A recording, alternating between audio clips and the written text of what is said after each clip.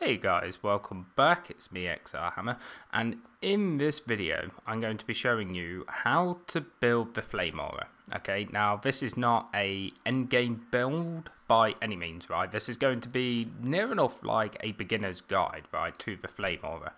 So yeah, let's begin. Right, now the flame aura is an amazing tower. Okay, now it can hit, I'm not 100% sure, right, but I'm pretty sure it's 8 enemies at a time, okay, like within this aura, and that is amazing, right, compared to, let's say, the single target cannon tower, right, that's amazing. So, right, now we've got this, let's say you've run through the campaign, you've got some stuff on it, okay, but you've just run through campaign, let's say you're pushing level 50, so you're going to be getting your ascension soon.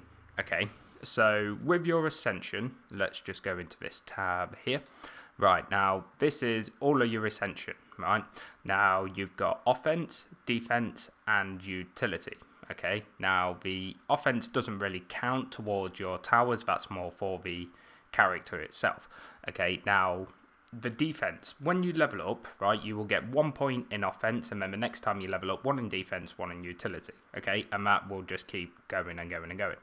Right, and most people straight away will try and throw their points straight into their damage. Okay, now for me, you can, but it's not right. Okay, now for me, you need to throw them straight into the defense speed. Okay, because you need to bring that attack rate down to as to go as quick as it can. So at the minute, it's attacking at 1.25 seconds. Okay, so let's say, for instance, you've got a relic on, but I don't know, let's go with this one, right? It hasn't got a defense rate servo in it. Okay, so let's equip that, and as you can see, the damage has gone up, but the attack rate has not. Right, and this will majorly affect the DPS, okay, because it's not hitting that quickly. So we go into the ascension, and we put the first 20 points that we get, obviously, one skill point at a time, and they all go into your defense speed. Okay, now this thing will be hitting at 0.81, right, which is a lot better than it was. And as you can see, the DPS has shot up a lot because it's attacking a lot more, right? So the 8 enemies that will be in here are all getting hit every 0.81 of a second. Right, now there are a couple of ways you can bring this down to its cap, which is 0.31 seconds, right? So that's hitting 3 times, just over 3 times a second, okay? And what you can do is you can use the defense rate, okay? Now this one is gilded. A gilded defense rate, how you do that is you need 11 defense rates, okay? You need one that's full, and then you need to sort of merge the other 10 with it, and it will gild it to give you extra levels, right? A gilded defense rate will bring the defense rate of it, the attack rate, straight away down to its minimum, right? So it will straight away look at 0.31. And the other way you can do this is with a perfect defense rate mod, okay? Like so, right? Defense rate servo, okay? So yeah, there's a couple of ways you can bring it down, okay? But primarily when you're building it, when you're doing your ascension, you're just building it straight away, you've just completed campaign, you want to go straight into your speed, right? And this is the same for all of your defenses, apart from your blockades, because if you're just using them to tank damage, they don't need to be quick, right? Because most of them have little effects, like the spy blockade, the spikes will shoot out, right? But yeah, so yeah, that's where you want to be at first, right? Now, once you've done that, you can feel free to put all the points you've got, or get therefore after, straight into the damage, okay? And as you can see now, that's a lot better. It's looking a lot healthier. So, the third tree that you have got is your utility tree, okay? And in here, you have the defense crit chance and the defense crit damage, okay? Now, these two, you really want to do up, right? Because again, you can see the DPS has increased because the critical hit chance has increased, and the damage that it does when it critical hits has gone up, okay? And in the utility tree, you have the range gambit. Okay, now this is very important because it's a trade-off. So what you do is you trade a bit of power for a bit of range. Okay, now the bigger the aura, in my opinion, the better, because you know, it's a lot more beneficial. So let's say we put into that, and we have lost barely any DPS, but the range has increased a lot.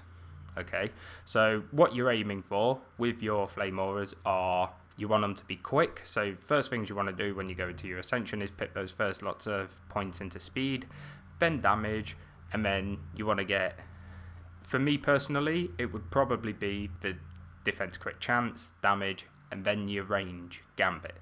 Okay, because you might find, you know, a relic with a range servo on it. Okay, so let's see if I actually have one. I'm pretty sure I have somewhere. Might be over here. Aha, defense range. Okay, now as you can see, the range of that has just you know, shot up tenfold, and because of the defense rate, it's still right down there. Okay, so yes, the first shard you come across as well, right, because your defense rate you don't get until Chaos 4. But you do get your destruction at Chaos 1, and then you get deadly strikes at Chaos 3. Okay, now deadly strikes increases the range again. Once again, this is gilded, okay, because yeah, that's just where I'm at. And yeah, as you can see, that range, absolutely ridiculous, right? So yeah, you could get more than 8 enemies in here. I'm pretty sure it's 8, it might be 10, right? But yeah, they'll walk in, get damage, but they're taking damage from here, right? From the second they walk in, not from here. So by the time they get here with a small aura, they can walk in and out, okay? So defense, well, yeah, you want your attack speed, you want your attack rate as low as it can go, your defense range, and your defense power, okay? As the first enemy you come across in Chaos is the Vanguards, okay? Frontal deflective specialists. They can't, you know, cannon towers, PDTs, they're not really effective. This thing is awesome for everything. It really is pretty good. Now, there are a lot of different servos in this game. Okay, now this is what I run now, right? I've run it for quite a while.